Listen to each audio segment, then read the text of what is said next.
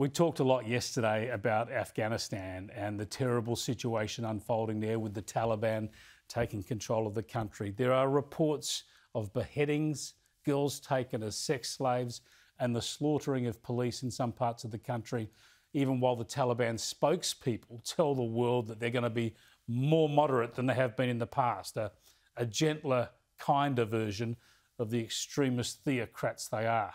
Give me a break. If you want to know what the Taliban promise, just look at the people desperately trying to leave the country. These people know the Taliban. They know what they've done in recent years and in recent weeks, and they will risk their lives. They will do anything to get out of Kabul, get out of Afghanistan and go anywhere else. Our Prime Minister today revealed details of Australia's rescue mission to get some lucky people out of Kabul.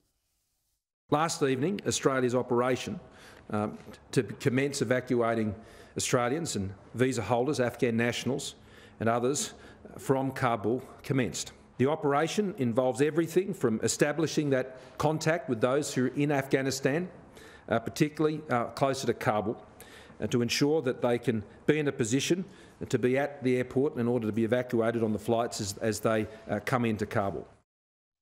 Now, the first flight has already brought out 26 people to the United Arab Emirates, but there's going to be many more flights in coming days. Now, I can tell you from personal experience in Afghanistan that just about everybody who speaks English there will be claiming to the Australians and others that they've helped coalition forces and thereby deserve to be rescued. Why wouldn't they?